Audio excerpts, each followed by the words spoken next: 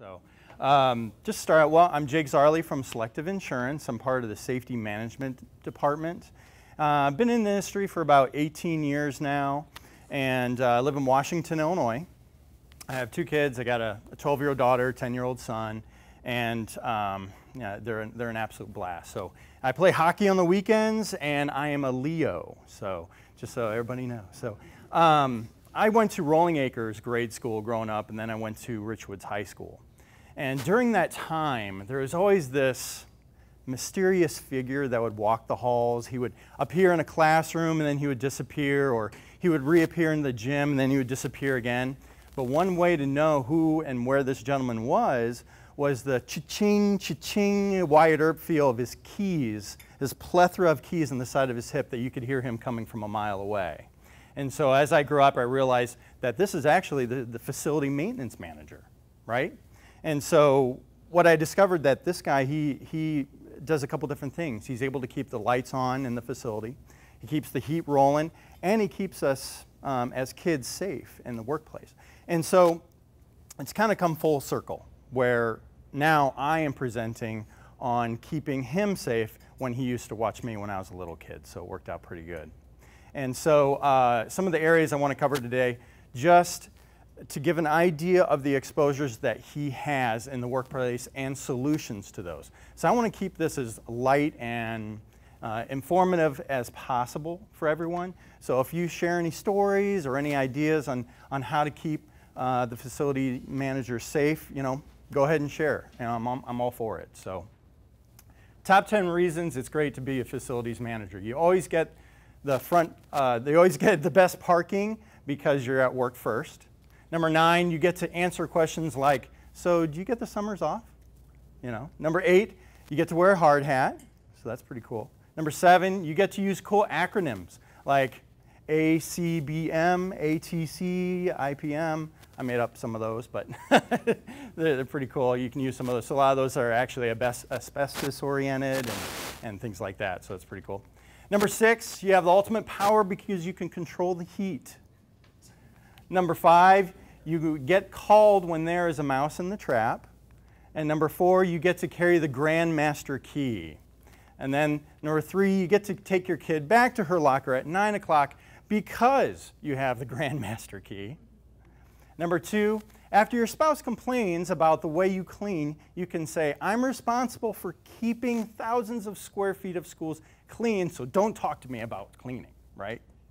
And number 1, you get called for all of the hazmat cleanup.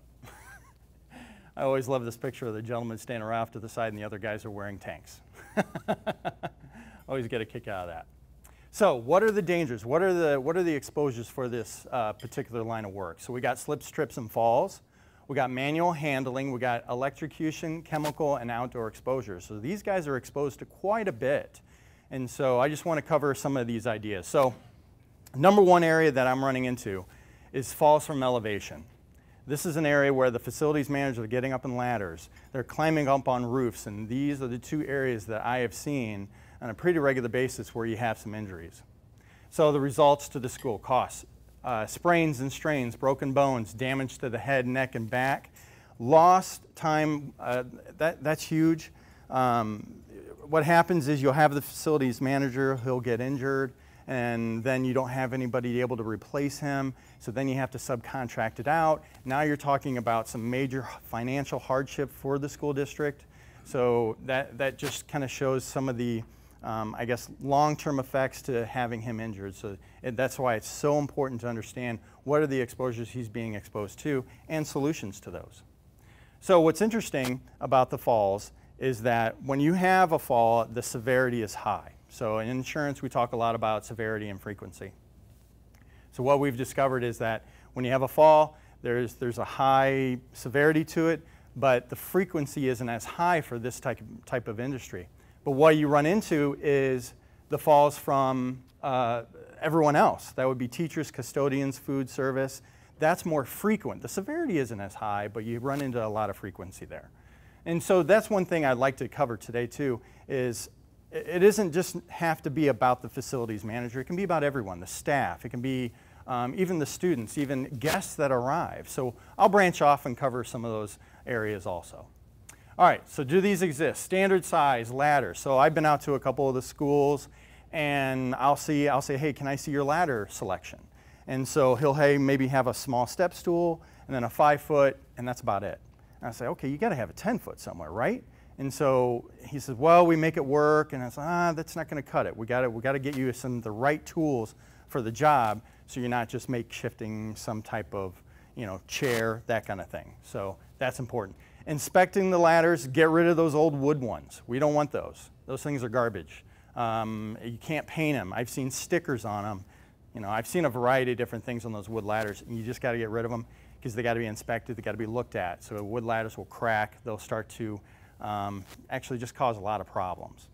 Okay, and then the question to ask yourself with the fall exposures, roof work, do we even want our guy going up on the roof? Maybe it's best just to sub that out and just have the contractor take care of that and remove the exposure completely. Some areas of solution. So if you're going to have your contractor or your facility guy going up on the roof, you want to make sure everything's clearly marked. You got to have a fall prevention plan. You got to have fall arrest systems, warning lines, perimeter protection. There's a lot to it to make sure that when he's up there in that elevated area, he's properly protected. So. And then step ladders should not be used as straight ladders. I've seen this a couple times. I don't know. When I was younger, I was guilty. Usually the ladders are designed to come out into a T, not designed just to lean up against. The feet aren't set up right for it. So I've seen this a couple times, so make sure the guys are not using those as straight ladders. So here's some everyday dangers.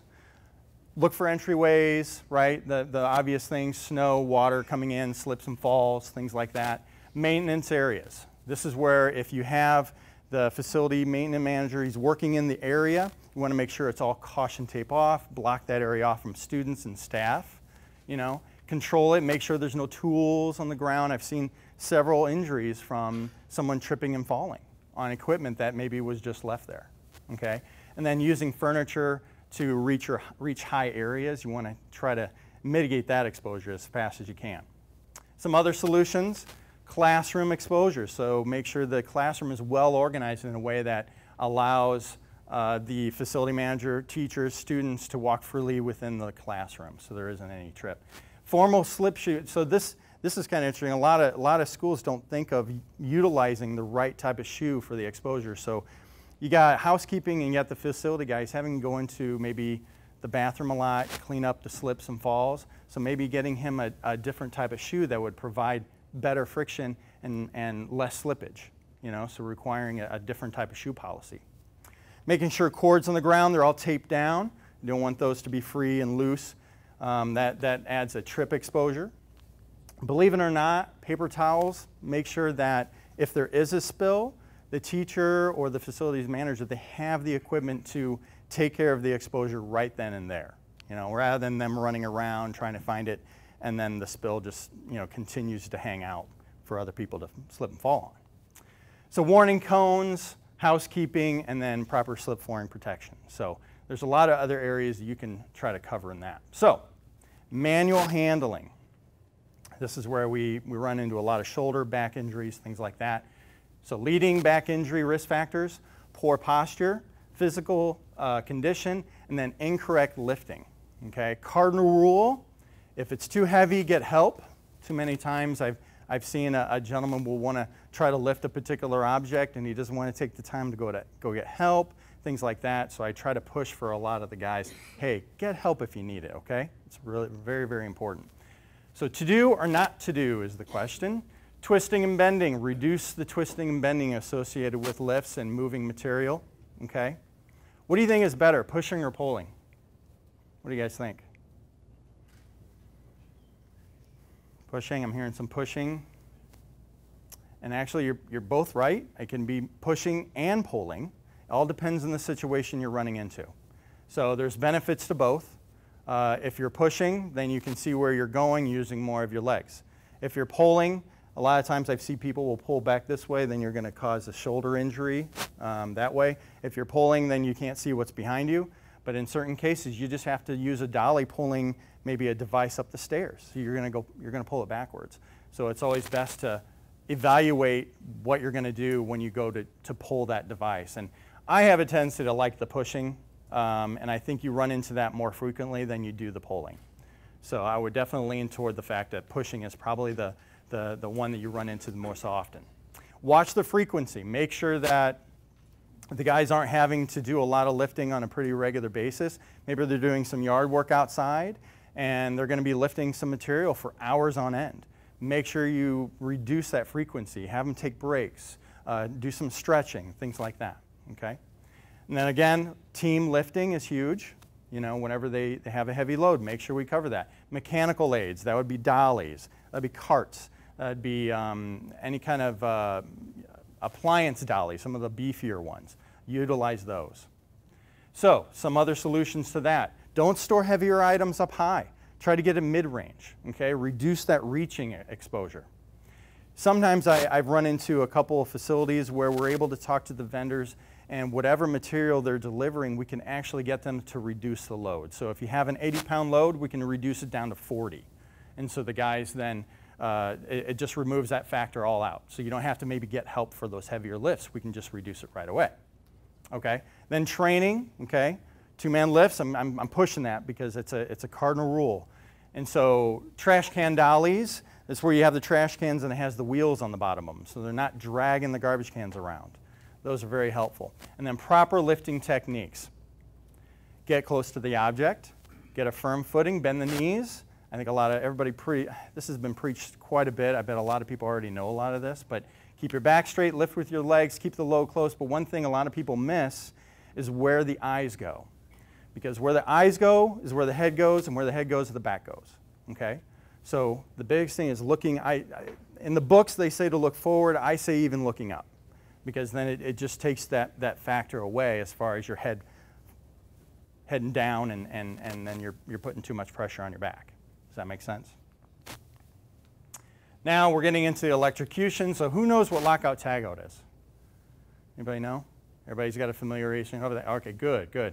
So basically what you want to do is when you have a particular device or a piece of equipment, that piece of equipment is going to have kinetic or static energy associated with it. And what we want to do is we want to take that energy and we want to lock it out. We want to make sure that when anyone's working on a piece of equipment, that they're not going to have that energy get activated and it's going to go through them and they're going to have an injury. So there's a couple ways you can lock it out. That's a physical lockout, where you can't turn on a panel, you can't turn on a machine. Just any type of device that would prevent someone else from turning on that machine while the facilities manager is working on it. If you can't do that, the next step is you tag it. You put a little tag on there that says do not operate, do not turn on, and even put a signature on there saying who you are. So I've had some people say, well, I don't know who locked this out, I need to find out who did this because I need to turn it on or I need to remove it, and they can go find out who it was, that kind of thing. So facilities guys, you got boilers, electrical panels, you got some power tools. Those are pretty easy power tools. You just unplug it. It's pretty straightforward. But the key is, I was when I was a safety director at a plant, I was walking through and there was a machine that was being worked on by the maintenance guy. And so I stopped there and I said, okay, I can't tell what's going on with this machine. It looks like it's being worked on. But you know, I wasn't 100% sure. So I called the facilities guy and I said, hey, what's up with this machine? What's going on? He said, oh, yeah, I had to run and get a part for it real quick. And I said, well, there's no lockout tagout for it. You know, I don't know if I can use this or not. And he said, no, I'll bring it all over, no problem. So another employee comes walking up and says, hey, I need to make this particular part. I need to cut this or whatever. And I said, well, you can't use this. It's actually shut down. And so by figuring that out, I hopefully had prevented an injury because he was going to use this machine that may have caused an injury for him. And so that's just an example of, you know, we need to make sure that even if the machine is even unplugged, tag it and say that this can't be used because someone could then just plug it in and use it, that kind of thing. Make sure we get all exposed wires put away in their little electrical boxes. Make sure those are all taken care of. Frayed electrical cords. I've seen a lot of guys, well, they'll just snip it and then they'll put a new plug on it. I say just get rid of it. Just replace it, get a newer one. Electrical cords are being updated every day, you know, better insulation, things like that. Using the fiberglass ladders, that helps with that. You know, you don't get rid of the wood ones, get rid of the aluminums, get the fiberglass, okay? Now we run into the wonderful chemical world. So we got cleaning solvents, we got paints, we got all sorts of myriad of things with regards to that. Now what's important here is having a procedure. Too many times I've walked out into the facility and I've seen that, okay, what do you do if so-and-so spills this, or you have to clean up this? Well, I'll just go grab my rags and I'll do my thing. It's like, well, there's more to it than that. And that's where the safety data sheets come into play. Now, you'll notice in the picture, you have material safety data sheets. Several years ago, the United States decided to finally get along with the rest of the world, and we formed a global harmonization system. And what this is basically we decided to get all the SDSs to match what the rest of the world is doing. And so then the name changed to SDS. All the information is going to be really similar. Pictures are going to be the same, so that helps a ton. So your facilities manager should have an understanding of where those are and how to read them. So when they do have to perform a cleanup, they know exactly what they have to do with regards to PPE, personal protective equipment, what they have to wear, what you shouldn't mix that particular item with, okay? Maybe you have a particular cleanup that is an acid and a base. Those should not mix, you know? So then on top of that, the spill kits should have sand, acid neutralizers, caustic spill kits, flammable, and then mercury. Those are some of the items that you should have in place there. All right, now the outdoor exposures. So we got snow removal, right? Mowing, noise, heat and cold exposure, and then some fatigue that the guys are being exposed to. So when they're outside, PPE is pretty important. They got to have goggles, hearing protection. You know, if you're not wearing hearing protection during mowing, you're actually experiencing hearing damage. It's at a high level. It's over the 85 PSI. And so you got gloves, shoes, pants. I was driving through my neighborhood the other day and I saw a gentleman mowing without any shoes on. He was just in his bare feet. I was just, oh my goodness, this is crazy. So always check the mower, making sure that all the proper safety devices are where they should be. Stay away from the discharge openings, right? Making sure those are properly covered. And then don't mow on slopes. You know, if you're going to have I've seen guys where they're mowing on, you know, on a rider and they're at a heavy angle, and I'm holding my breath the whole entire time. It freaks me out a little bit. So if they have to, you know, get a smaller mower, you know, where it's more manageable and there isn't that tip over exposure associated with the riders. Okay. And believe it or not, a lot of guys they forget to disconnect the spark plug when they're working on it. You know, it can actually cause the mower or the blades to spin. So that's something I see every now and then when I'm walking through maybe the machine shop. And then starting the mowers inside, making sure they have carbon monoxide exposure and they have an understanding of that and what that entails. Okay, and make sure they're cutting at a slow, careful manner. Too many times I've been outside and I see he's flying through the area near the playground. I mean, he's moving, so he needs to slow down, take his time. And then we have the heat exposures and cold exposures. And a lot of this is just to give an understanding of the symptoms associated with it. Too many people kind of take this a little too lightly. And so when you got heat exhaustion, you got nausea, vomiting, the rapid pulse, lots of sweating, not just normal, but really sweating. And then when you start to get into the other realm, when you're no longer sweating, you got dry skin, confusion, fainting, and blurred speech. Those are the areas to watch out for that heat stroke. Frostbite's pretty straightforward. I think everybody understands that when you get the tingling and itching. But once you pass that tingling and itching, then you're starting to get into that deep frostbite area.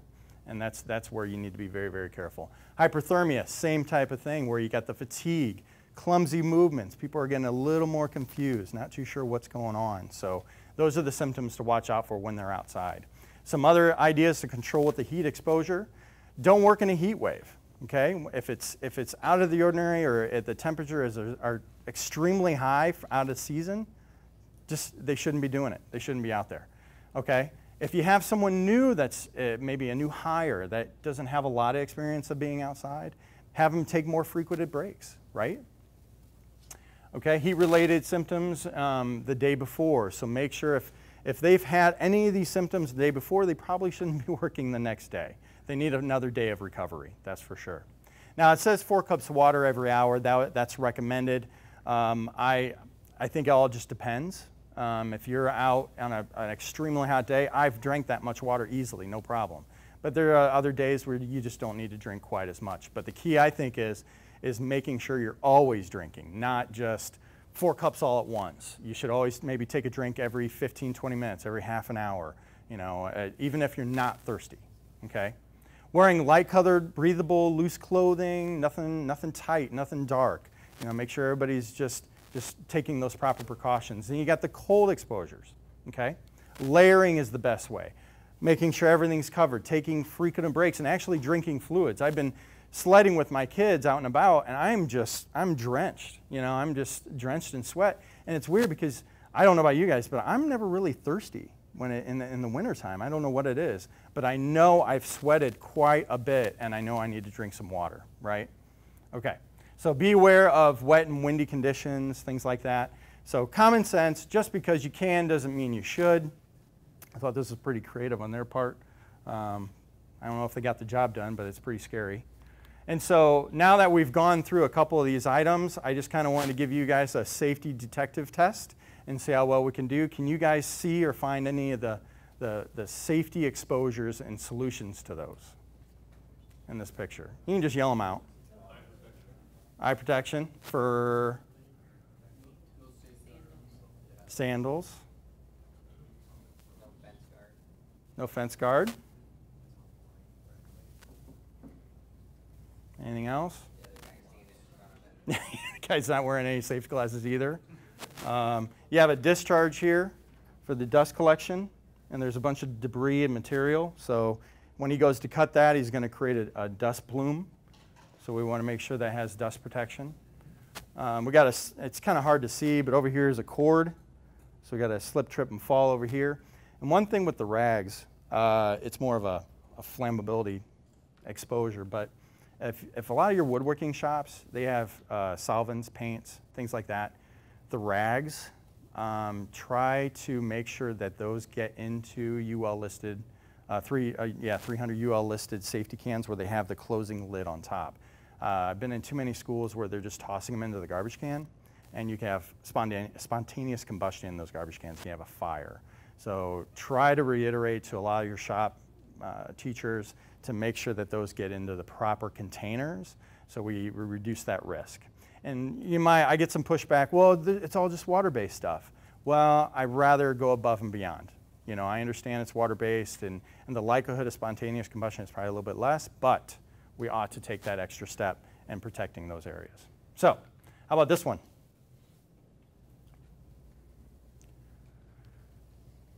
I know it isn't a school or anything, but just something to think about. What do you guys see? Walking outside the designated area. Right.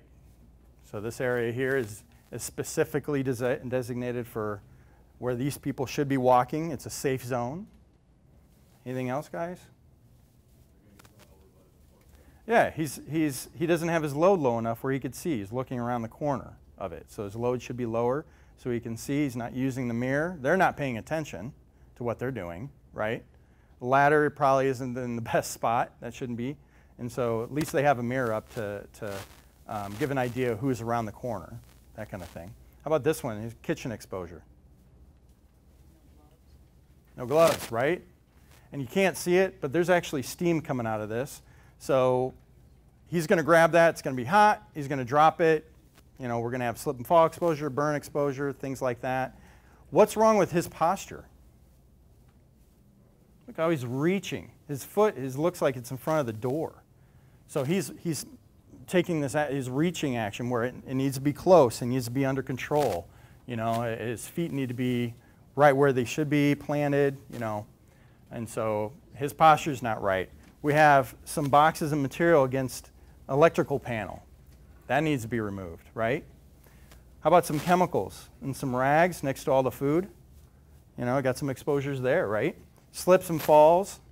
I don't know what this is, but if he walks around, this is sticking out. That's a slip fall exposure, kicking that kind of thing.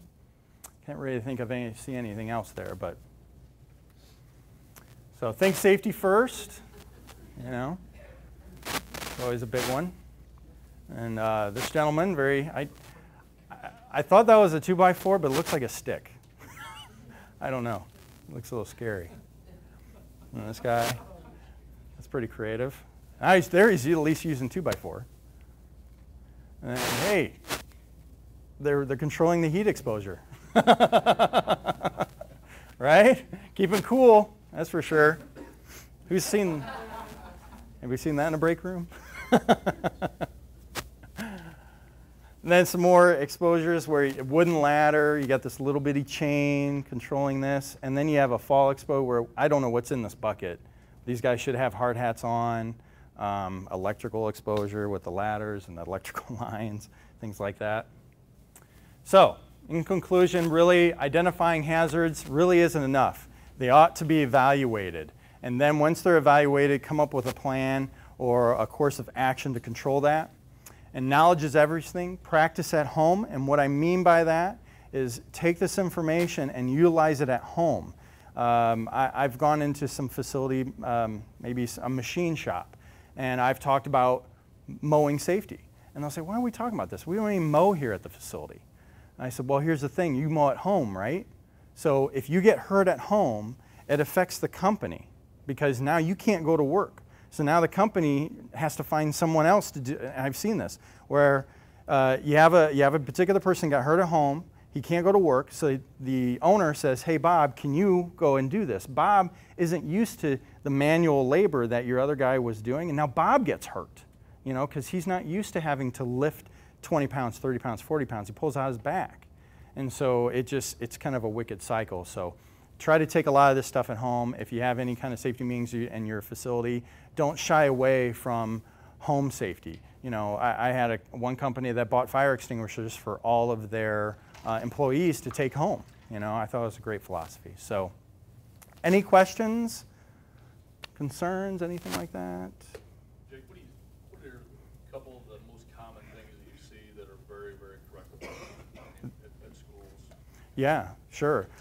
When it comes to the slips and falls, a lot of that is just taking the action when you see it happening. So too many people just walk by the exposure. It doesn't mean they're being malicious or they don't care about that. It's just I think we're all so busy trying to get the next thing done that we forget to correct the thing that happened. And some people think that's not my job.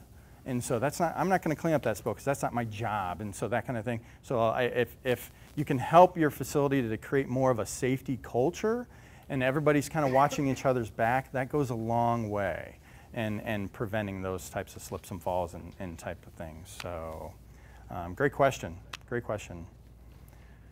But that's it for me. Thanks, guys. I appreciate it. Be safe out there.